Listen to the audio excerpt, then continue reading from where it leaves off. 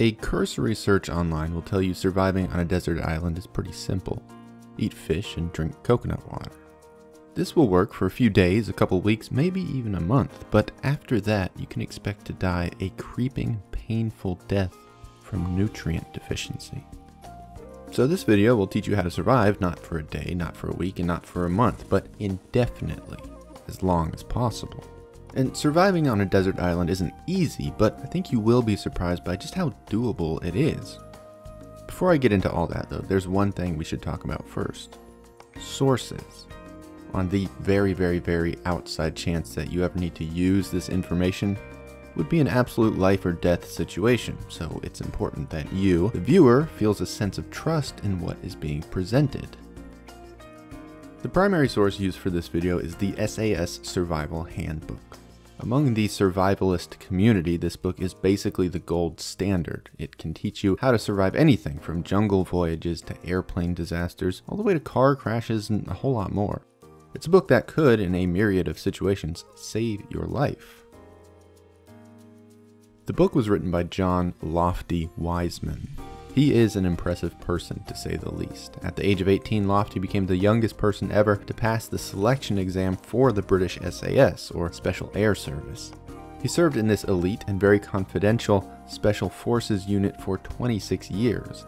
The SAS has a huge remit of responsibilities, including counterterrorism, hostage recovery, and covert reconnaissance. Basically, the SAS is very akin to the American Special Forces unit, the Navy SEALs. In the interest of transparency, I should say that despite its clever title, the SAS Survival Handbook is not an official SAS document, but it is assembled from techniques and tutorials and information taught by the organization.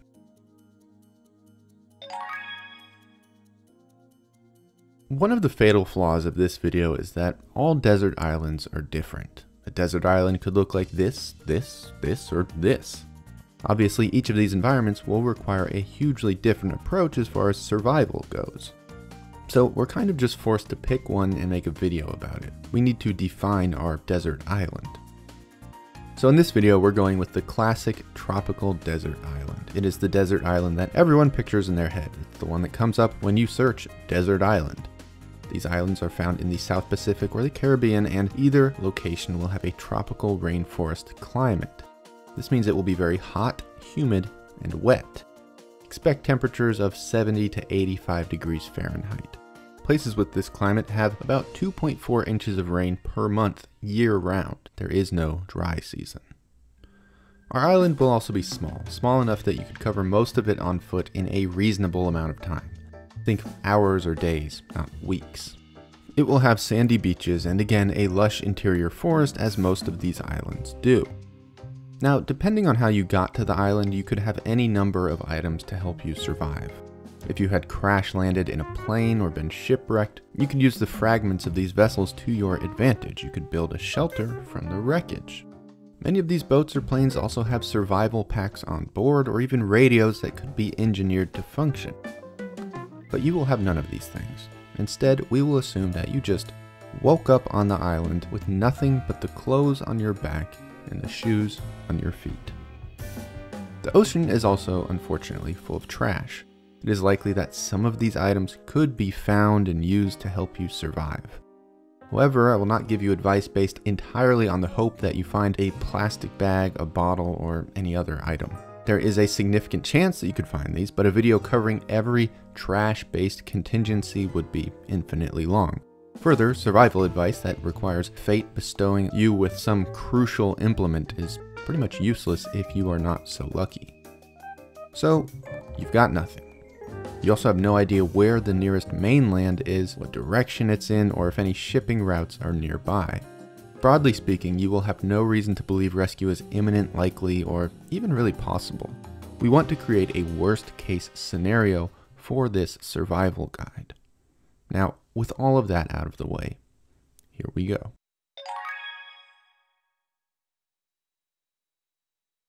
So, you've just woken up on the desert island. There are some things you need to remember about any type of survival situation. This one very much included. First, the mental game. It would be incredibly easy to collapse on the white sand and just become overwhelmed with despair. but with this kind of attitude, your situation is only going to worsen. To survive on this island, you need to have self-belief. You then need to harness that self-belief into positive actions that will ensure your survival. Positive action is the only way you will survive. So remain calm. Think logically, not emotionally. Mental distress does use up calories, and you need to save calories.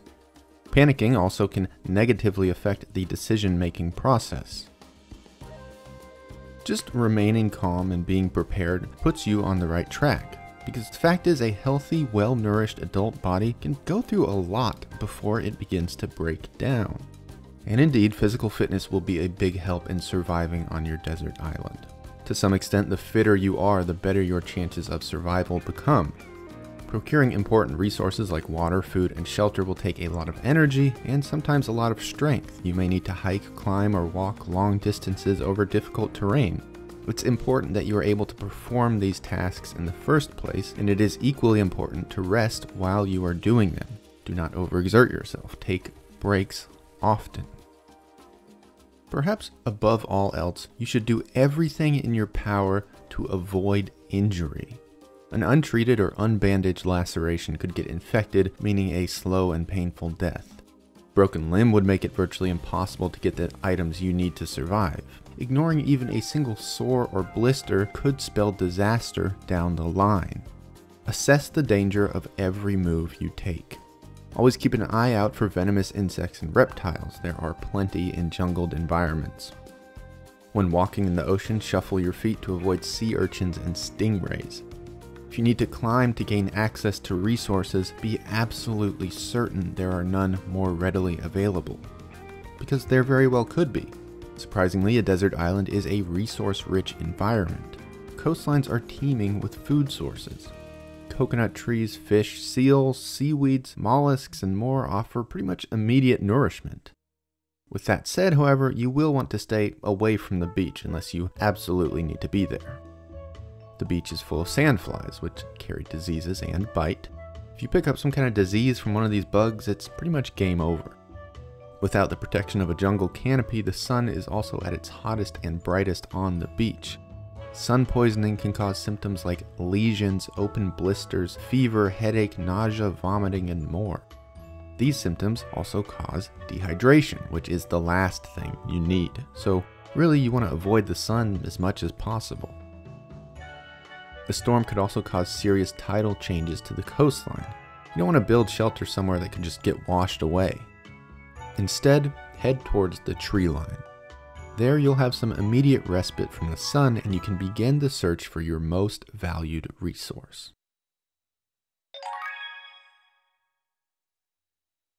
You can survive for about 3 days without water, less in very hot conditions.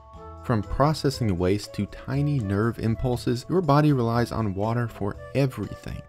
Indeed, every single cell in your body needs water to function. But the average person loses 4 to 6 pints of water per day just through normal activity.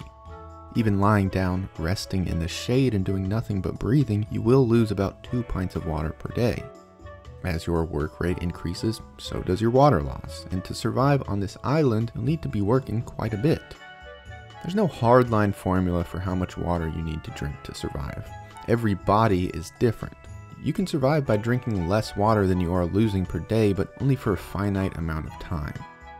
Until you find your source of water, we'll get to that in a second, there are some important steps you should take to limit your body's water loss. Avoid overexertion. Do not smoke, do not drink alcohol. Avoid the sun and keep as cool as possible. Do not lie on hot ground. Don't eat or eat as little as possible. When you eat and your body is dehydrated, fluids are taken from the vital organs to help digest that food. Don't talk. Breathe through your nose, not your mouth. So, where do you find water? Well, on a tropical island, you have a lot of options. Sidebar, as you look for water, you should also take inventory of the island and what it has to offer. You should always be aware of your surroundings and know what resources are available for later use. So back to water. The easiest way is to dig. Find the high water line on the island. This is usually where the slope of the beach stops, the ground more or less levels out. Beneath the surface, you may find about 2 inches of water. This is rainwater or natural moisture that filters down through the sand. It'll probably be brackish, half salt and half fresh, but it is still drinkable. Not ideal, and it shouldn't really be your first choice, but it is simple and it is drinkable. You can also just wait until it rains, which in this climate it almost definitely will. Use some large leaves or pieces of tree bark to collect as much rainwater as you can. Despite pollution and general uncleanliness of rainwater, it is generally safe to drink almost anywhere in the world. However, you don't really know if it's going to rain within 3 days before you die. Tropical islands will also be very humid, so you can expect a lot of dew. You can use your clothing to soak up dew that accumulates overnight, then wring this dew out and drink it. One easy way to do this is by tying your clothes around your ankles and walking through dew-heavy foliage. Your clothes will be soaked, and that will give you a substantial amount of water to wring out and drink. Most tropical islands will have coconut palms on them. Ripe coconuts will fall from the tree and are full of coconut milk, which is about half water. You'll need to find a rock to remove the outer husk of the coconut. Inside the husk, you will find the nut of the coconut. To extract the coconut milk, pierce one of the darkened eyes of the coconut. This will be a great source of hydration during your time on the island. Large coconut can hold almost a quart of coconut milk. Do not drink from very young or very old coconuts. These will give you diarrhea, which dehydrates your body. Further, you should try to avoid relying solely on coconut milk as your source of water. It is a diuretic, so it makes you poop, which means you lose more fluid. Over time, you could lose more than you're getting from the coconut. If you need to climb a palm to get the coconut, first off, try not to. This should be avoided at almost all costs, so be very careful. Only do this if it is an absolute last resort and there is no other water on the island. A fall could mean a broken leg, or 2, which would be a huge and probably fatal problem. Do not try to climb a coconut palm like a rope. You want to use your feet to shimmy up the trunk, not your hands and arms. Tie your shirt around your ankles as a brace. This will help you put all your weight on your feet as you climb without slipping around the trunk. Shimmy up the tree doing all of the work with your feet. This is not easy and it will take a lot of practice. So go very slow until you are confident you can absolutely, positively climb the tree without falling. You can also tap coconut palms for a drinkable sap. Simply break off one of the harvesting branches and you'll get a slow stream of sweet sap for about 12 hours. After that, cut the stalk further and the sap will start flowing again. It is possible, although unlikely, that you'll find a sitting pool of water in the island's interior. Look carefully for signs of contamination around the water, like animal carcasses or unhealthy vegetation. If you see any of these, do not drink the water. But if it looks safe, boil the water prior to drinking. You can also look for cup-shaped plants that act as natural water collectors. Find leaves that are shaped like this or this to find small reservoirs of water. If you find one of these, a traveler's palm, you're in luck. Each one can hold up to 2 liters of water at the base of its stalks. Unless you have distilled your urine, do not drink it. The same goes for seawater. And in this scenario, creating a still is just not a realistic idea. It requires a lot of materials, and remember, you don't have any. Distillation is done with fire as well, and requires huge amounts of constant fuel for the fire, only to create a pretty small amount of water. Realistically, you have numerous better ways to find water. Indeed, there are clearly a lot of ways to get water on your island, but it's important that you don't rely too much on one source. Your island has limited resources. So the best idea would be to mix any of the above options and strictly ration your water.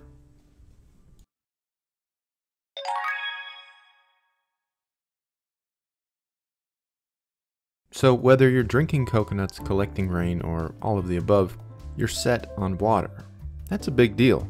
But now it's time to find some source of food. And just like with water, you've got plenty of options. But first you'll have to understand what your body needs to survive, because not all food is equal. A healthy body can survive for a while just by using stored energy in the tissues, about 3 weeks before you start to die of starvation. but after a while it will be increasingly difficult to keep warm, recover after hard work, expend any effort, or fight off disease. Further, a good meal is an excellent morale booster. In a survival situation, morale is tremendously important. If you are otherwise taken care of, it is worth spending the extra effort to make a meal that tastes good and is well cooked. Now, every body is going to be different, but in a purely restful state, the average person requires 70 calories per hour to maintain a basic metabolism. This, quote, basic metabolism covers only the involuntary activities that our bodies perform: breathing, heart beating, blood circulation, etc. However, the most basic tasks like walking, standing up, and just moving require an additional 45 calories per hour. This brings us to a total of about 2,040 calories per day, without any major physical activity. Of course, depending on your body, there will be give or take with that number. On your desert island, you will probably be doing a lot of physical activity. The warm weather and hot sun will also use up additional calories. Your daily caloric needs could reach up to 3,000 or higher. Any mental effort or distress will also use up calories. Combine this with the fact that most of what you'll probably be eating, seafood, is pretty low calorie, and you've got a bit of a problem on your hands. So you'll need to eat a lot of food, especially at the beginning as you're traveling the island and looking for resources. Trapped on this island, it's easy to say you could just eat fish and survive forever. This is not true. You will eventually die of nutrient deficiency not supplied by the fish you are eating. Fish are really good for you, but your diet must be comprised of a wide range of nutrients and food types to keep your body going.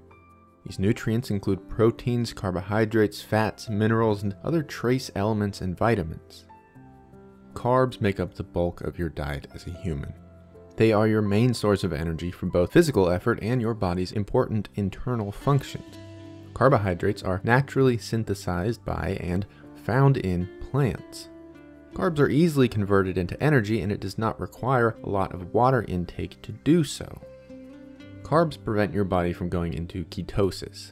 Ketosis is essentially a form of starvation in which your body aggressively burns fat. Intense periods of ketosis can result in indigestion, vomiting, and nausea. You've probably heard of the keto diet, which strives to keep your body in a state of ketosis. With this diet, you lose weight very quickly because it essentially triggers a starvation response. For our purposes, there are two types of carbohydrates: sugars and starches. Sugars are found in sugar, syrup, honey, treacle, and fruits. Starches are found in cereals, roots, and vegetables. Most of these items can probably be found on your island. Fats are a highly concentrated source of energy, but your body requires significant amounts of water intake to absorb them. It's a lot of work. The more fat you eat, the more water you need to drink. Fats are important because they heat and insulate the body, protect organs, and build your energy reserve. Fats are found in animals, fish, eggs, milk, nuts, even some vegetables. Proteins are the building blocks for living matter. They are the only nutrient containing nitrogen, and they are essential for your body's growth, recovery, and repair. If carbs and fats are missing from your diet, your body will eat away at its protein for energy. When this happens, you are starving. Sources of protein include meat, fish, eggs, dairy, nuts, some grains, and insects. The human body also requires many different minerals to function, most of which can be found in plant sources. These minerals enable vital body function, so it's critical that you eat plant life while stranded on your island. There are about a dozen vitamins that are also required by human beings. Vitamins D and K can be synthesized by the body, but the rest need to be ingested from external sources.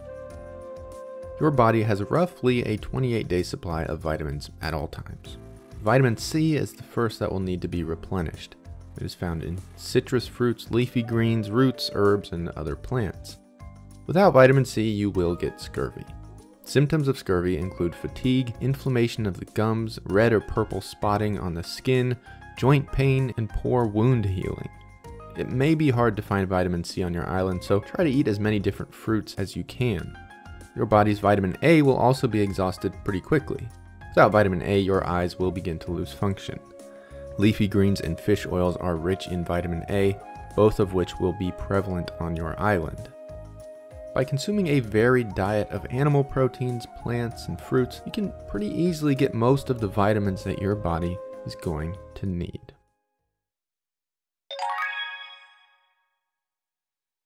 The most obvious food source is going to be seafood. All around you, the shore will be teeming with a huge variety of species that you can catch and eat for a tasty dinner. But you'll need to know which ones you should eat, which ones you shouldn't, and how to catch them. There are many species of coastal worms and small mollusks that bury right below the sand at the seashore. To find these, wait until the tide recedes, then look along the sand for small holes that indicate a buried creature. Dig where these holes are and boom, there's dinner.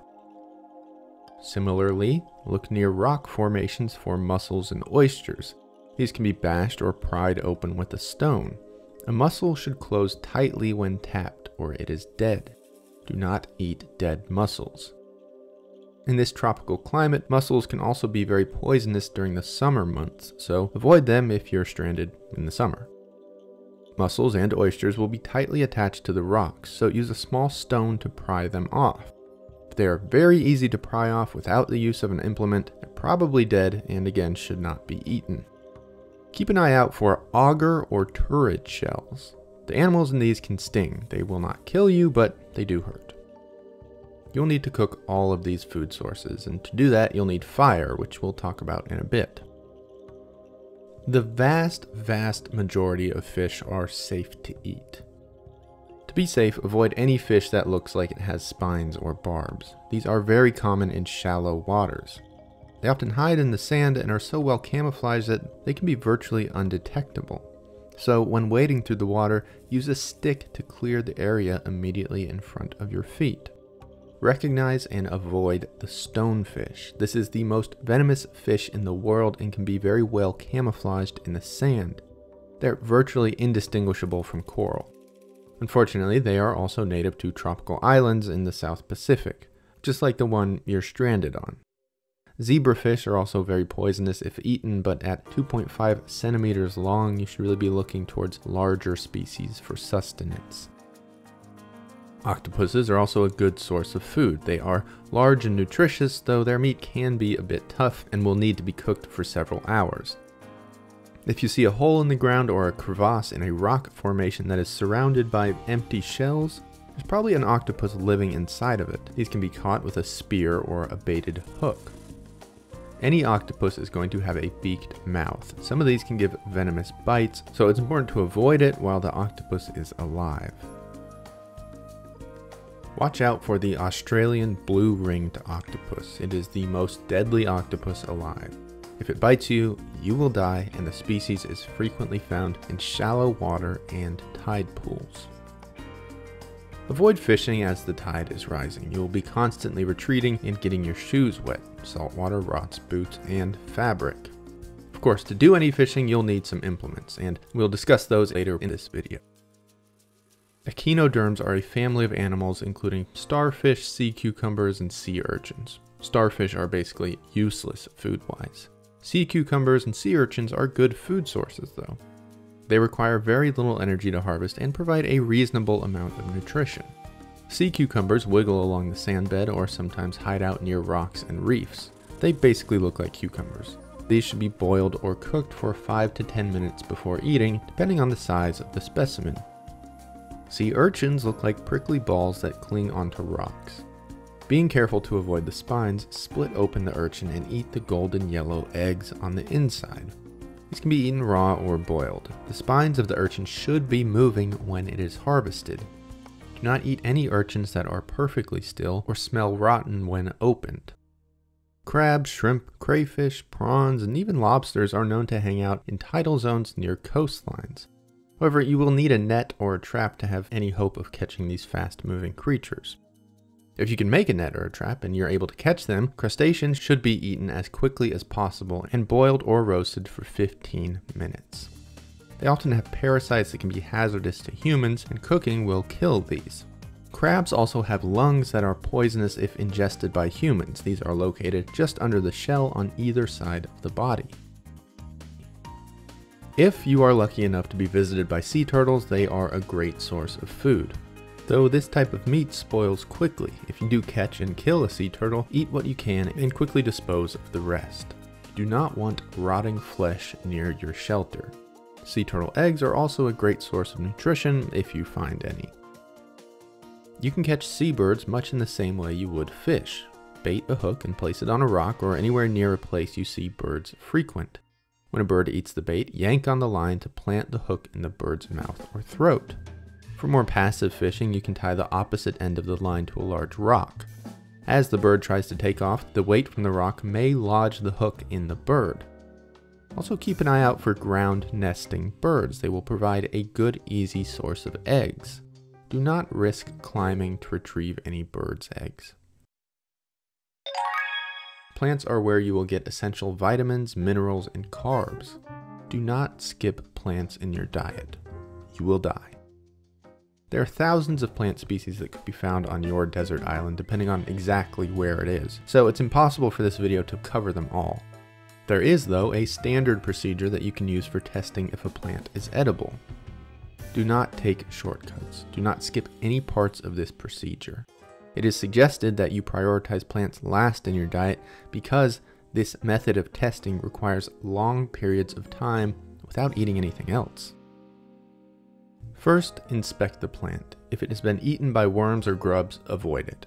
Chances are its nutritional value has already been consumed. Do not eat any plants that are slimy or obviously dead. Second, smell the plant. If it smells like almonds, pears, or peaches, discard it immediately. These are all signs that cyanide is naturally present in the plant.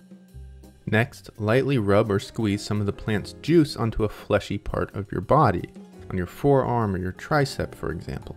Wait 8 hours. If you experience any discomfort or redness, discard the plant immediately. Once you've done that, tear off a small piece of the plant. After each of the following stages, wait 5 to 10 minutes to ensure there is no negative reaction, and then proceed to the next stage.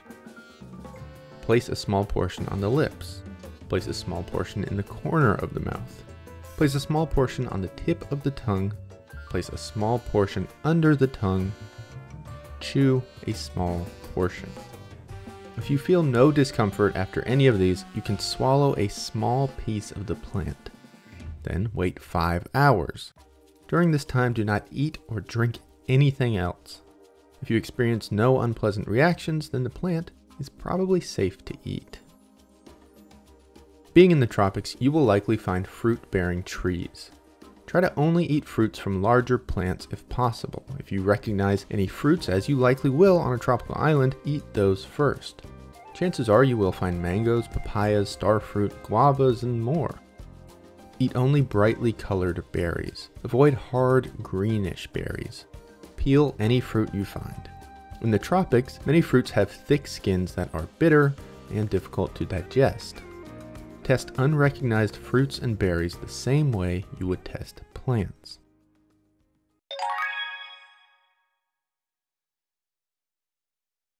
Shelter is extremely important on your desert island. You're in a hot, rainy climate, so you will need protection from the elements. Additionally, without proper rest and sleep, your body simply can't function. The better your shelter is, the easier it will be to rest, and thus, the easier it will be to survive. There are good and bad places to make a shelter. First, you want to avoid the lowest ground on the island. While your island is probably pretty flat, it does rain a lot. This rain will collect in lower lying areas and flood any shelter. Conversely, it is a good idea to avoid the highest sitting ground.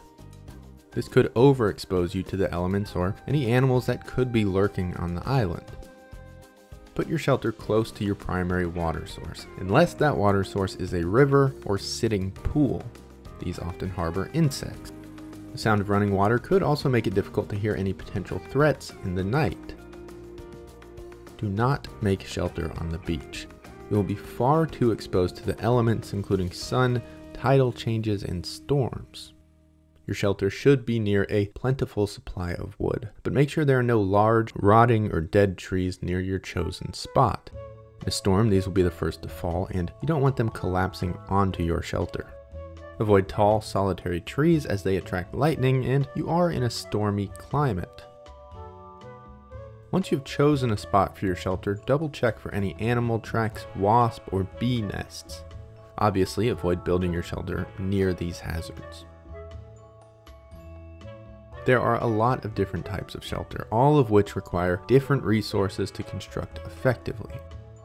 But you are on a tropical island, so we will focus on a shelter that you can make with plants you certainly have in abundance.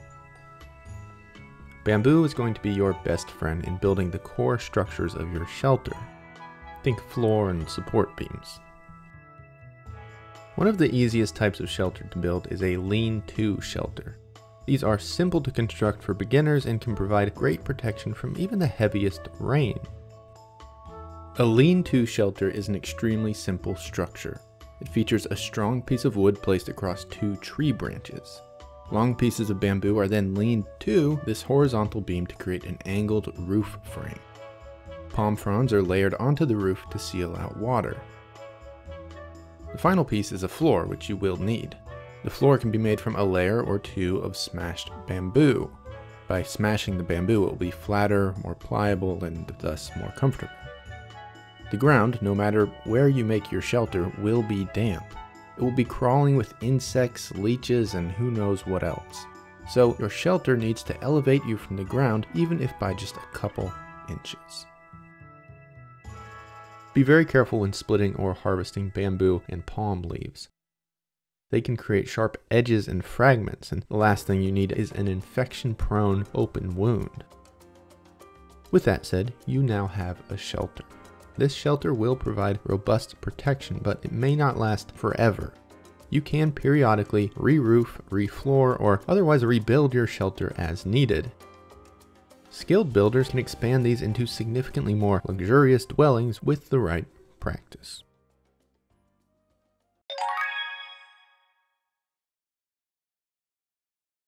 Food, water, and shelter are super important in the immediate term. But to survive for a prolonged period of time on your island, you will almost certainly need fire. Fire allows you to cook food, sterilize water, and importantly, send smoke signals for a potential rescue. With no other supplies, you'll need to make fire out of friction. This is not easy to do. It will require practice and determination. A fire bow is one way to make fire. Fire bow uses a wood spindle to create tinder and friction on a hardwood base. As you rotate the spindle, it creates wood dust, or tinder, that is eventually ignited by the friction and heat from the base. Bamboo will work well for your spindle, but you will need something much harder for your base. Cut a small divot at the end of your baseboard and a cavity below it for your tinder. The spindle should be shaped as evenly as possible.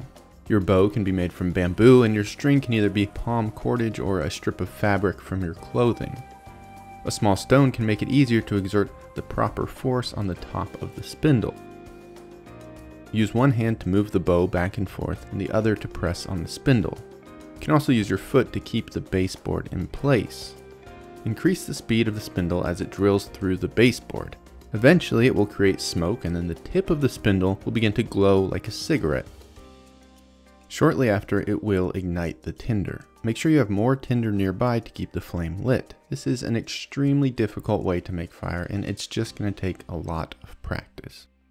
Some people will prefer a fire plow, as it is slightly simpler to create. Cut a straight groove in a baseboard and then push the top of a softwood shaft forwards and backwards. This will create tinder shavings and eventually light them. To light and maintain any fire, you will need 3 things: tinder, kindling, and fuel. Tinder is anything that ignites with minimal heat, like the wood shavings created by your fire starting implement. The best tinder requires only a spark to catch fire. Wood shavings, dried grass, dried mushrooms, bird plumage, and bird nests all make really good tinder.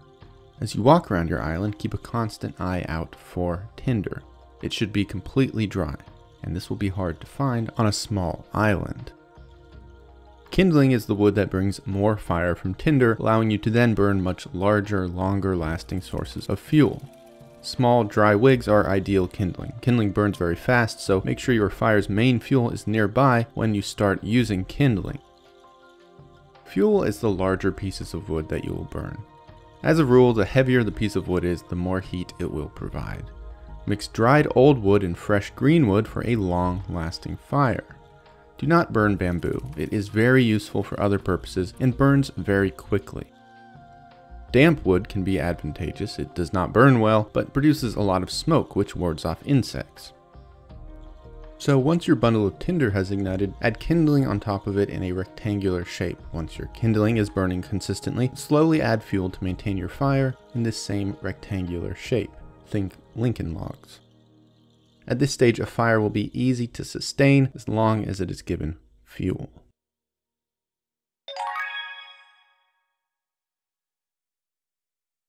Food is a precious resource, and you cannot afford to waste any of it learning to cook. You don't need to be a Michelin-starred chef to survive on a desert island, but you do need to understand basic food prep and cookery. When it comes to preparing a fish, you will need to scrape off the scales. These are not edible. Use a sharp rock to do this by making sweeping motions from the fish's tail to its head. The scales will come off pretty easily. Then make a long lateral cut on the fish's belly. Pull out the fish's internal organs and you're ready to cook. Virtually all fish can be eaten whole, though you will need to pick out the bones. As a general rule, the longer you cook vegetables and plants, the softer they become. So if an edible plant is too difficult to chew, boil or cook it.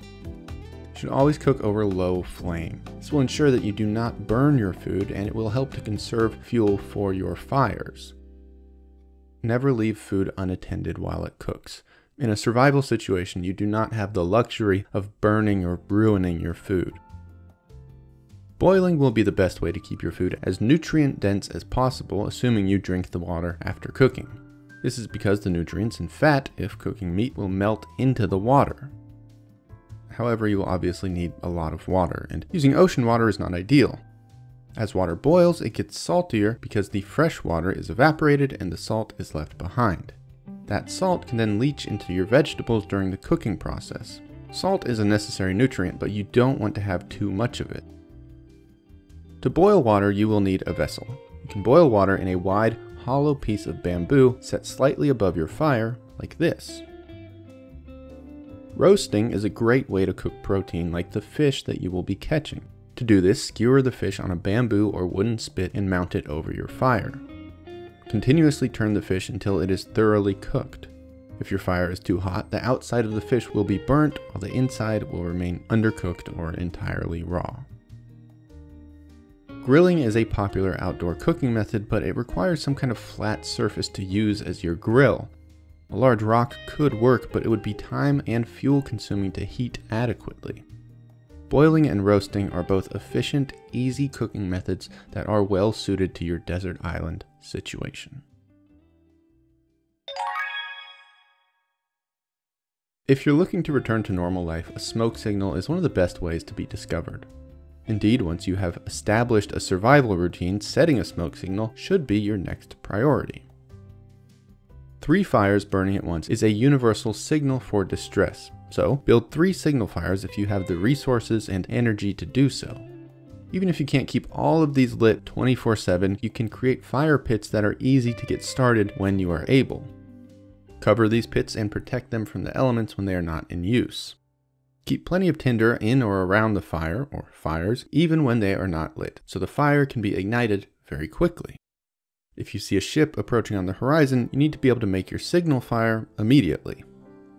Green, leafy vegetation will create highly visible white smoke, but it will burn quickly.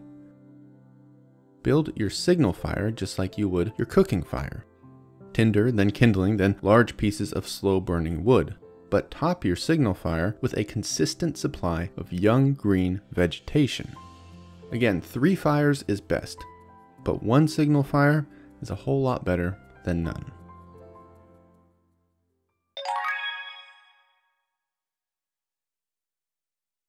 You will notice that many, almost all, of these survival techniques require some type of tool.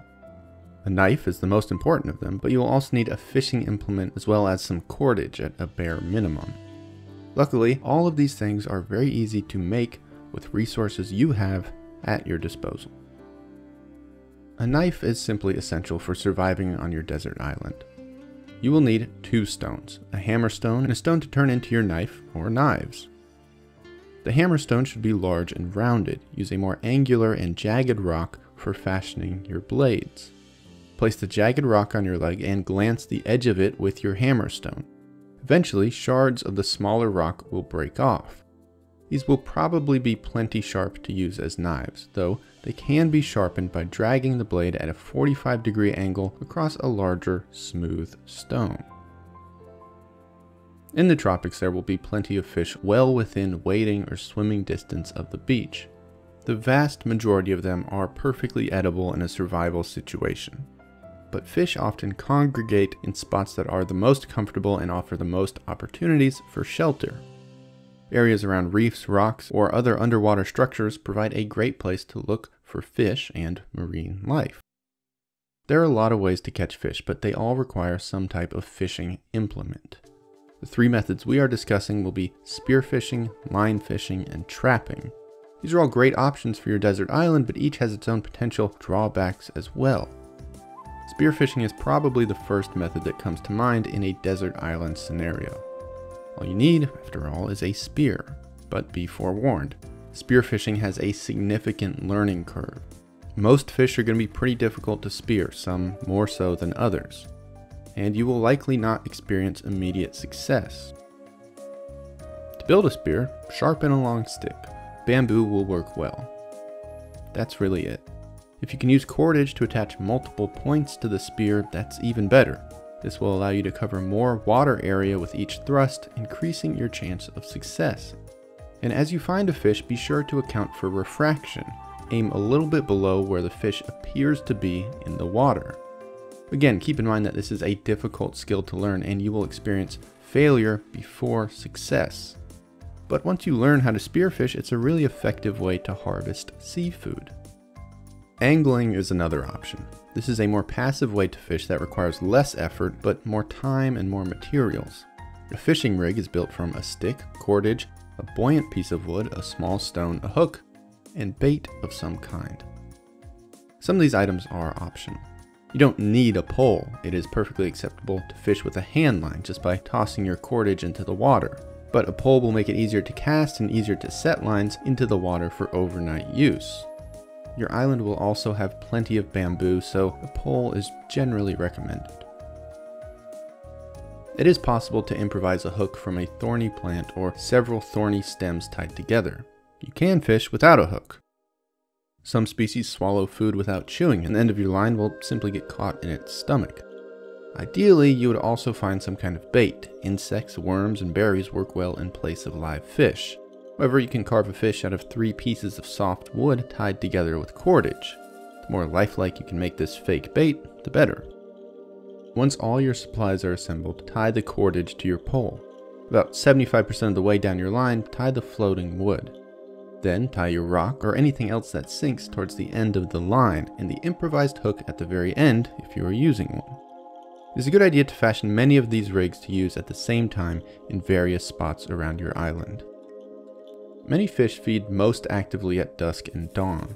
Set your line or lines out a safe distance from the tide just before sunset and check them before and after first light. If a storm is coming, the rain hitting the surface will often scare fish away, so don't bother fishing during or immediately after a storm. Do not fish in the same way you would at home, that is to say, avoid sitting for hours with your fishing pole. Fishing is just not as good during the day, and you want to avoid unnecessary sun exposure whenever possible. You could also make a fish trap. This is difficult and time consuming, but can be a really effective way to catch fish, crabs, and any number of other food sources. A trap also does not require bait, though it would be helpful. A fish trap is usually made with an entrance that starts wide from the outside, but narrows as it lets species into the trap. So, fish can get in, but they can't get out. These can be fashioned out of bamboo in many different shapes. There are no specific models or plans for these types of traps, but here are 2 examples that can be made using bamboo and cordage. Put these traps in the water wherever fish may congregate and swim. Check them regularly. Cordage is immensely helpful in building the things that you need to survive. You can make cordage out of any fibrous plant by stripping away long, thin pieces of bark. Tie or weave these together to lengthen and/or strengthen your line. You could also use a strip of your clothing, but clothes offer much needed protection from the sun and should not be sacrificed unless absolutely necessary.